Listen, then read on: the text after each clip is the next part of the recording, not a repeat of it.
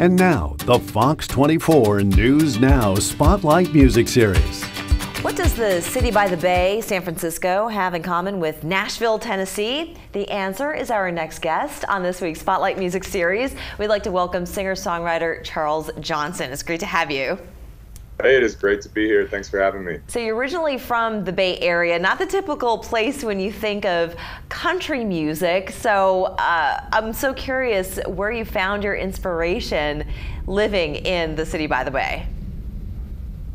Most of my inspiration came up from the music that I grew up listening to, artists like Counting Crows. I didn't discover country music till later, though, with the Zac Brown Band. And after listening to some of his early stuff, I knew I wanted to move out to Nashville and pursue that career. How long did it take you by the time that you discovered country music and you left that area to move to Nashville, Tennessee?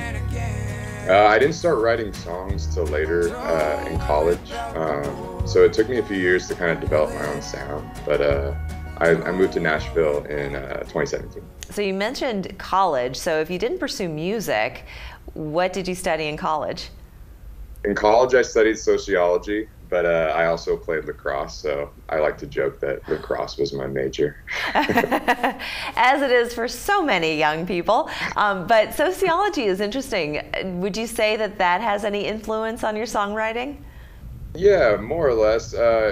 When studying sociology, we had to study different problems different groups of people face, so and different ways that we solve those problems. So my song "The Ladder" specifically focuses on how we can help each other, and so yeah, definitely. Well, congratulations on this newly released single, "The Ladder." We're going to hear it after the break. I want to thank you so much, Charles, for joining us. Absolutely, thank you for having me. We're back in 2 minutes. Reaching every dream that you go after.